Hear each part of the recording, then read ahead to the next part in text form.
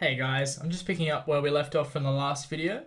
So what we found so far is we found that Ix is equal to 5.081 times 10 to the 6 millimeters to the power of 4. We found that Iy was equal to 1.961 times 10 to the 6 millimeters to the power of 4. So that was about our local axes that we'd chosen just to be horizontal and vertical to the page, because it was easy to work out what the individual Ix's and Iy's were for each of our rectangles that we split our shape into. And we'd also determined what Ixy was equal to, and that was equal to minus 1.32 times 10 to the 6 millimeters to the power of 4. So with that, we were going to use that to determine what this value here was, I max.